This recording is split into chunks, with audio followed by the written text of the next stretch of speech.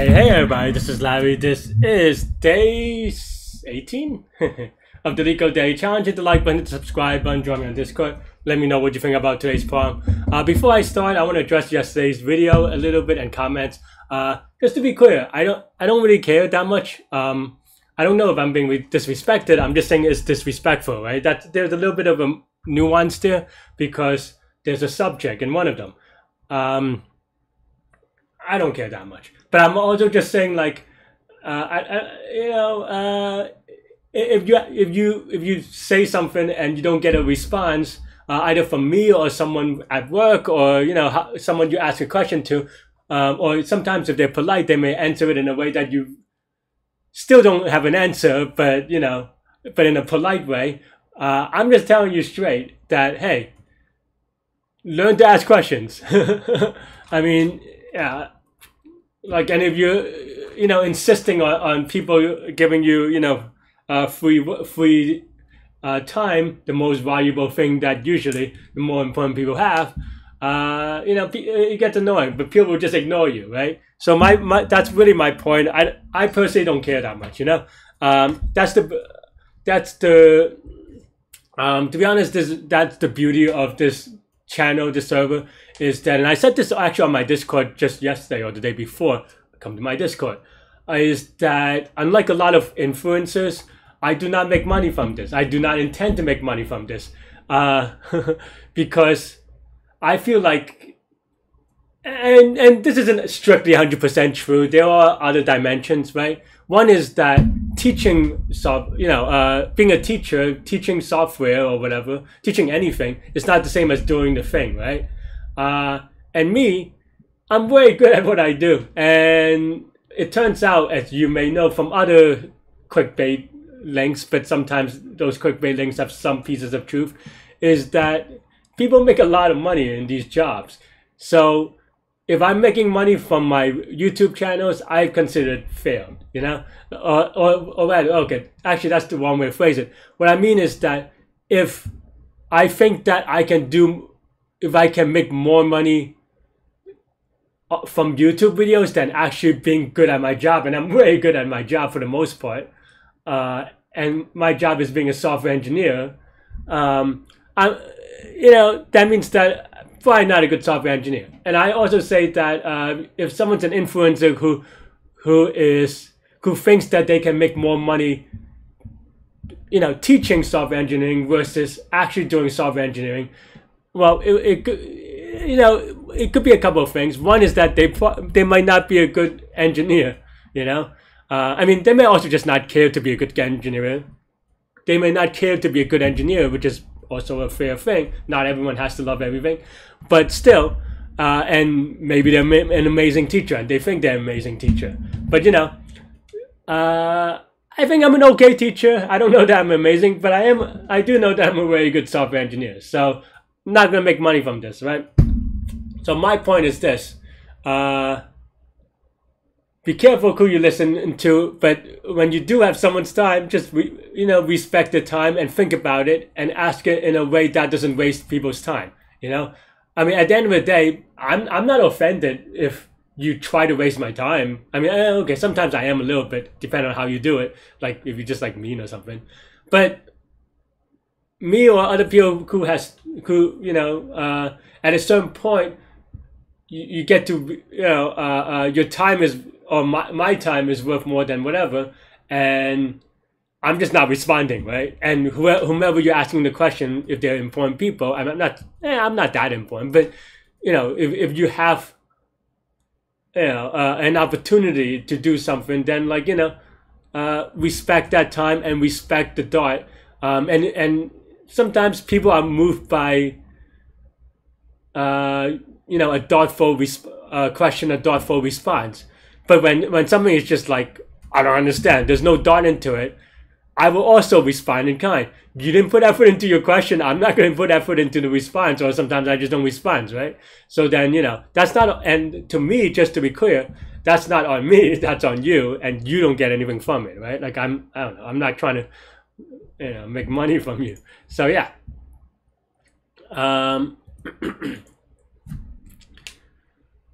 So yeah, so with all that said, I hope that clears it up. My point is to just ask better questions, or ask questions in a way, and I'm trying to give an example and a philosophy so that you may actually get a response.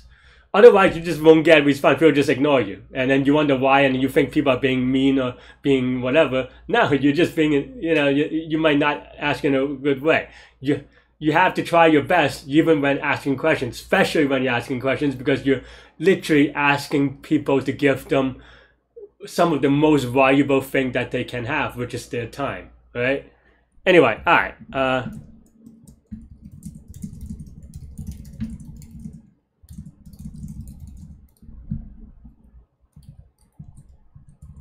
But anyway, all right. Let's get started today's poem. Hopefully this makes sense. I'll actually just say one more thing, because people have been kind of, I don't know, it's kind of cool in a way, but maybe a little bit weird because I'm not like, super jacked or whatever. But yeah, today I actually did go to strength training, but just really out of it. I think yesterday, because I did softball. It's kind of like baseball, or if you're Indian, it's kind of like cricket, but different. The rules are different, but I'm hitting a ball coming at me, right? But part of that is that there's a lot of running. And I think my muscle just wasn't firing today. And I think one thing that I want to say about that is that, when you're young, you may not know the difference, but after a few times, you may actually notice the difference, which is that there is stuff that you can grind through when you know that, hey, Larry, you're just being a little bit, weak or wussy or whatever, right? Whatever term you want to go at, just fight through it. And there are days where, like, I know that, or I feel that you have to listen to your body, and you have to learn to listen to your body. I listen to my body. I'm like, okay, yeah, like it's all in my head. I'm like, my head is feeling tight, but my body feels okay. So let's just grind through it, right? And there are days like today where I was doing tricep pull downs, and I was like, some of the ligament doesn't feel right for some reason. Like I don't know if it's the angle or something, but it's okay to take time off and just rest. Remember, all the gains for running, for muscle building is done when you're recovering, right? And when you're sleeping, when when your body is making those ups. And it's the same thing with a lot of these things, right? Sometimes, the injury risk is probably a little bit less when doing Leetcode. Maybe you hurt your fingers if you're typing too much, but still, it's okay to rest. I have a video about streaks, and I think this is something that someone on my channel or on my server also talks about. Is I don't know. I think he's been grinding very well. He's been doing hard problems every day or every other day or something like this. Archie, I'm talking about you. But I think you need to space that out. I think. Maybe not, I don't know. I think this is something that I always put a lot of focus on it as well, right? Is that everyone learns differently, so you have to figure out what works best for you. But if you find that what isn't working for you, you have to mix it up or try something new, right? Like on a meta level, not just like the same problem. And as I always say, this is about problem solving, not pattern matching, right? And yeah, we'll get to that another point. But my point is that it's okay to take some rest. It's okay to break some streaks. Streaks don't matter, that much. It's just about, focusing on the learning and focusing on problem solving. All right, let's actually get started on another day with a 10-minute intro. I gotta push some of these things into my other channel, but I don't know. I just want to get it out there. So yeah, today's problem is 826, most profit assigning work. You have N jobs and M workers. You're given 3 arrays, difficulty, profit, worker, where difficulty sub I and profit sub I are difficulty and the profit of the ith job, and worker sub J is the ability of the jth worker. Every worker can be assigned at most 1 job, and 1 job can be completed multiple times. Where are the workers again? Oh, I only saw this on the example. I only saw 2. Okay, so they are workers, and you have difficulty and profit, right? Okay, return the maximum. But okay, so here the 4 in theory you want to assign 4 and 2 and the max is going to be not 4 and 2, but these are the jobs that you can do. So you have 20 and 10, and then, okay. So I mean, this just becomes a sorting problem if I'm reading it correctly. Just that for each worker, you'll find a job that gives you the maximized profit, right? And it's kind of, yeah, I think it should be pretty straightforward, and it is greedy in a way that I think is pretty intuitive.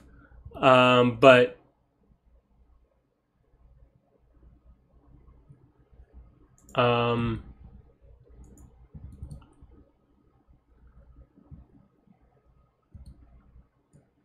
yeah, I mean, I think that's pretty much it. So first we'll sort the workers, and then now we want to sort difficulty and profit so that we get it in a way that we can queue it up. So maybe I would have, say, like a work queue or something like this. Is you go to collections.deck, and then we want a zip of difficulty and profit, except for we want to sort this by what do we want to sort it by, right? We want to sort it by let's just say W for work. Well, we want the easy difficulty first, and the profit doesn't really matter because, right, in this case, because we'll unpop everything at the same time, right? So then now maybe we just have a current profit as you go. Oh. Same shadow. I sometimes I do that, and then it just doesn't happen. Though it doesn't really matter per se in this particular one because we're using work queue, but still. So then now we have for worker in worker. This should be workers, right? Whatever. Okay, fine. Right, for worker and workers, and then now we can do something like while length of work queue is greater than 0, and what's it called? Oh yeah, work queue, and then the difficult. So this is the beginning of the queue, and then the difficulty part of the queue. I wish there's a. I say I wish there's a. I was almost gonna say I wish there was a better way to write this, and there is, and it's by using name tuples. But I am a little bit lazy. Let's do a name tuple quick, right? So then maybe work job is equal to name tuple. I think this is the thing, right?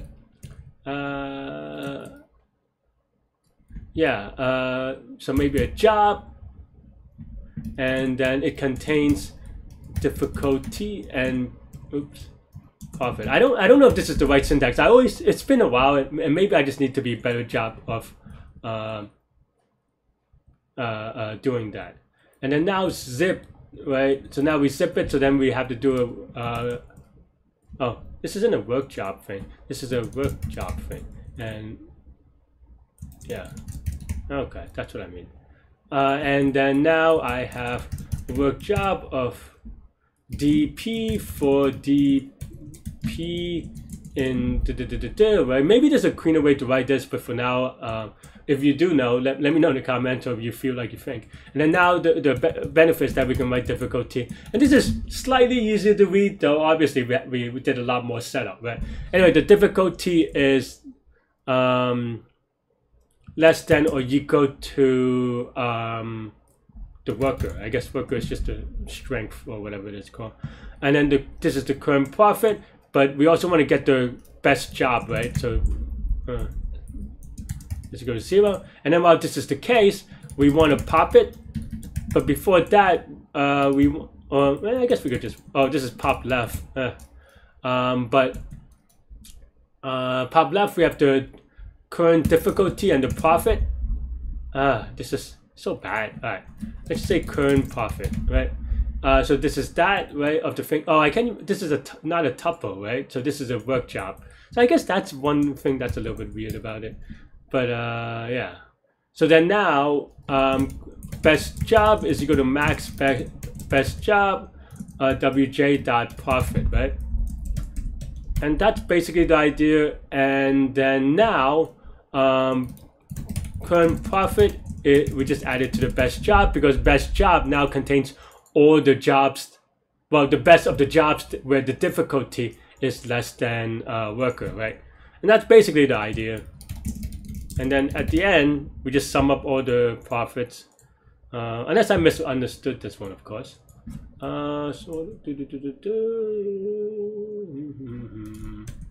I need a list here. This is a generator function. Too many values to impact. Is it named tuple? I forget what it's called. Tuples. I forget the named tuples. What was the other one? That's wild. Alright. I just forget the exact keyword things. Alright, looks good. Let's give it a quick submit. Oh, I haven't done this before. Oh well, that's pretty good. 1540-day streak.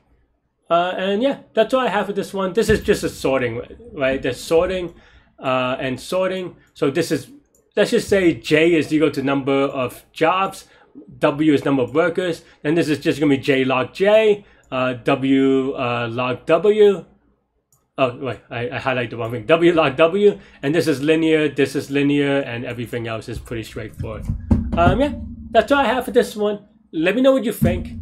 I think the biggest idea about this problem is to break it down to pieces that you are trying to think about. And here, I kind of went over it, but maybe a little bit too quick, to be honest, is that I wanted to say, okay, for each worker, I want to find the job that's best for it.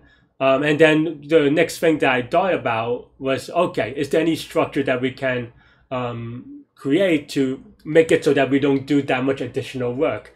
And here, the idea here is that, okay, we sort it in increasing order, then that means that we can also sort the profits, sorry, the difficulty, or the jobs in general, by difficulty in increasing order, so that you could get a 2 pointers algorithm, right? So this or 2 fingers algorithm. That's basically what this is here, right? We have 1 finger on the workers, 1 finger on the jobs, and you just kind of move them along. And then as you move the jobs pointers, you figure out the max of the jobs that you've seen. And of course, in this particular case, it's just a regular max function. So this is how we kind of break it down. Cool. That's all I have for this one. Let me know what you think. Thanks for watching. Stay good, stay healthy, do good mental health. Always reading your comments. I'll see y'all later and take care. Bye-bye.